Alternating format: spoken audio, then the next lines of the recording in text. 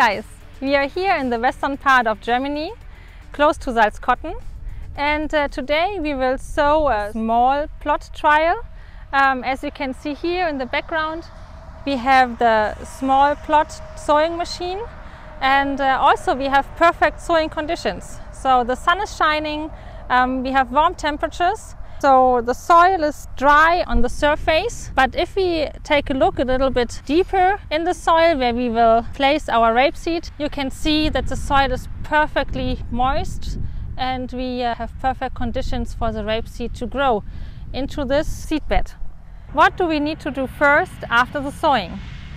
We need to put a yellow trap on the field. So how do we use this yellow trap? We put in some water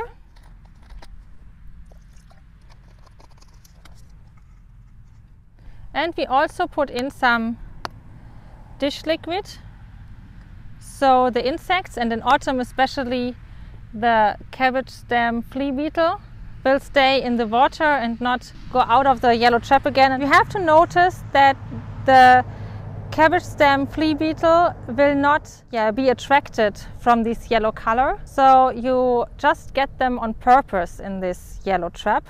So please take a look at the plants as well and see if there's some eaten leaves. If you can't find any damage on your leaves, where you could take a look at and try to figure out which pest it was.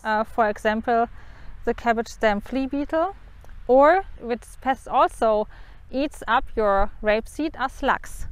And slugs you won't get with this yellow trap. For slugs you need some sort of shelter where they can protect themselves from the sun and from dry conditions. So a perfectly way to see slugs is this kind of slug pad. It's full of water, so it has moisture where slugs like to be, because they need to be protected from the drought. And if you put this here on the fields, also close to your yellow trap and close to the edge of your fields, the slugs will just go underneath this pad, and you can have a easy way to control the slugs in your field and decide if you need a treatment or if you have no slug pressure. Where do we have to place these yellow traps?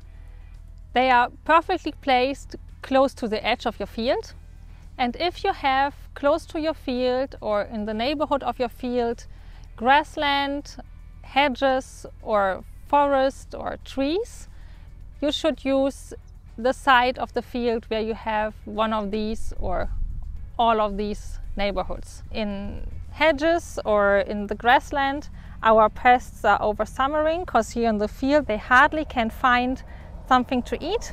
And as soon as our rapeseed emerges, the pests come over from the neighborhood, and we want to catch them as soon as they get on our field.